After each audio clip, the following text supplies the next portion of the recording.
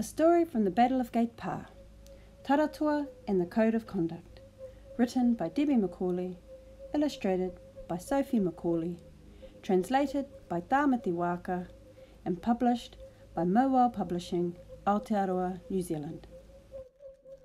Kia ora, my name is Jess and I'll be reading a story from the Battle of Gate Pa, Taratoa and the Code of Conduct. In 1864, Tauranga Māori and British were about to fight each other at Pukehinehina. This would become known as the Battle of Gate Pa. At Portaiwhi Pa on the Wairoa River, a young Aotearoa leader named Henare Taratoa was writing up a code of conduct for the battle. He wanted mercy shown to those wounded during the fighting.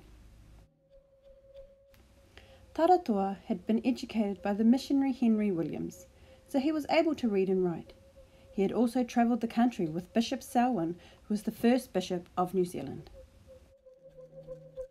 Taratoa's first rule was about wounded or captured enemies. He wrote that these people should be saved as long as they gave up their weapons.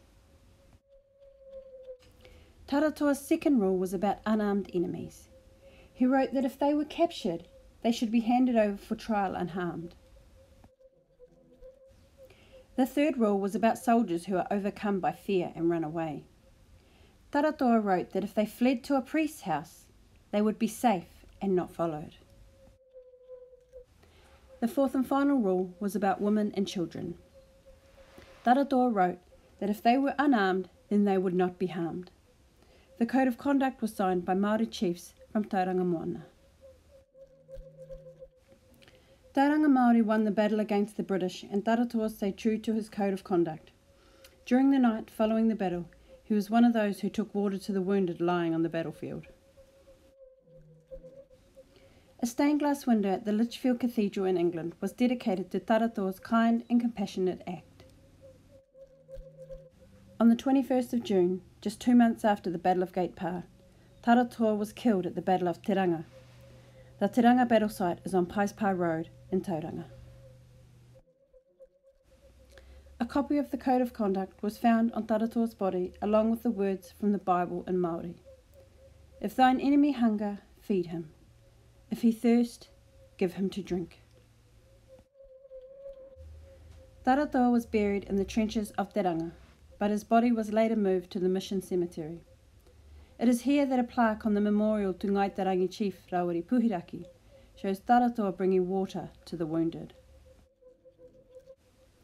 4 months after the Battle of Gate Pa, on the 22nd of August 1864, the First Geneva Convention was signed. This is an international agreement about the treatment of people captured and wounded during wartime. It has very similar values to Taratoa's Code of Conduct. Ko te manoarere, kia u, kia u.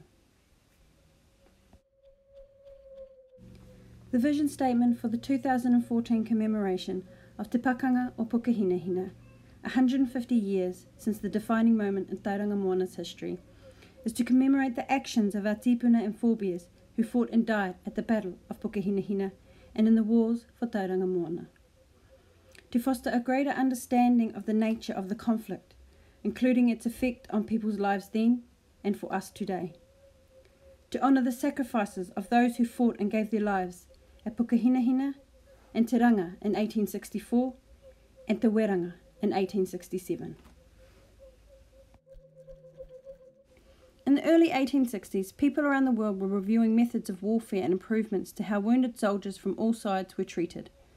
Tauranga Māori were among those pondering the same ideals as notable reformers Henry Dunant and Florence Nightingale.